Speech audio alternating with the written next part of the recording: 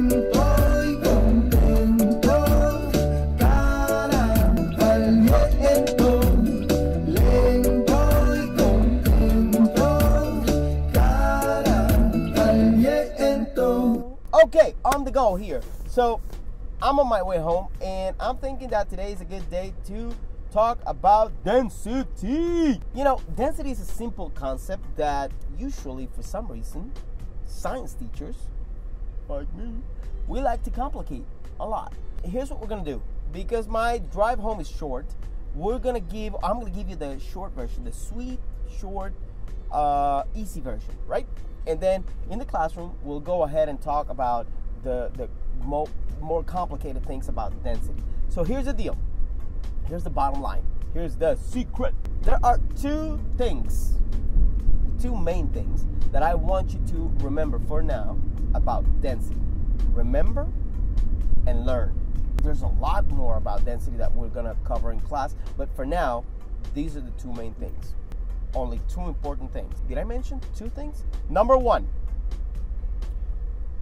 if you put something, anything, a solid, a liquid, anything, if you put something on water or in water and it floats, it stays above water, we say that that something is less dense than water. Forget about what that means. I don't know what that means, Mr. S. Forget about what that means. Just learn that if something floats in water, it's less dense than water. However, if something sinks when you put it in water, if something sinks to the bottom of the container where you have that water, then that something is more dense than water.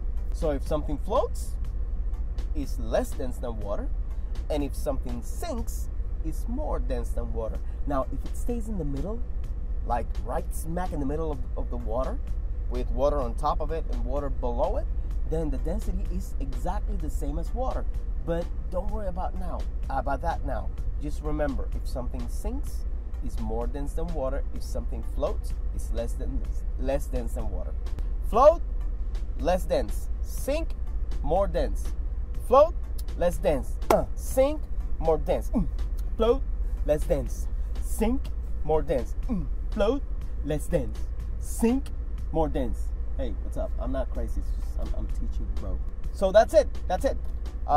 In the classroom, we're gonna go ahead and understand why is it that thing that is less dense than water is floating, and why is it that thing that is more dense than water is sinking.